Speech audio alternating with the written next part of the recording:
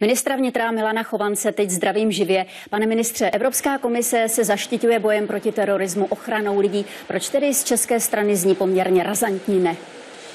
Dobrý večer. Když se podíváte na tu situaci po Evropě, podíváte se na ty atentáty, teroristické činy, které tady byly spáchány, tak je to pácháno nelegálními zbraněmi. V České republice je velmi přísná norma a my nechceme omezovat držitele zbraní, kteří v rámci zákona si plní své zákonné povinnosti. Česká legislativa je velmi přísná, řekl bych, že je jedna z nejlepších v Unii a nemyslíme, že je důvod na tom zásadně něco měnit.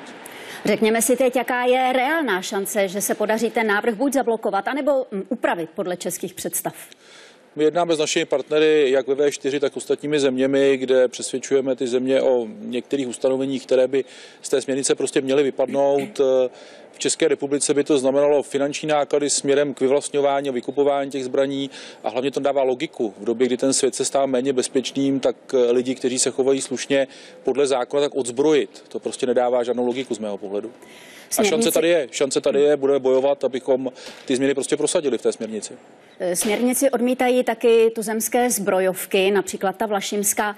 Nakolik hrál jejich postoj roli v tom formulování oficiálního stanoviska země? Tak Česká republika byla velmocí a vrací se do té pozice země, která vyrábí zásadní množství zbraní, především na vývoz. Jejich připomínky jsou brány v potaz a nejsou zásadní. My chceme ochránit především držitele zbraní. Máme tady několik set tisíc zbrojních průkazů, ty lidé se chovají k těm zbraním velmi zodpovědně a nemyslíme si, že důvod je trestat. Naopak, já bych se přidržel příkladu Izraele, kde nošení zbraně je běžnou součástí života, ty lidé si plní zákonné podmínky a jsou součástí bezpečnostního systému státu, takže není důvod je omezovat. Hostem Události byl ministr vnitra Milan Chovanec. Děkuji vám. Děkuji za pozvání, hezký večer. Bezpečnostní rada státu jednala taky o dalších bodech. Jeden z materiálů například poukázal na nevyhovující infrastrukturu českých letišť. Armáda kvůli tomu má omezené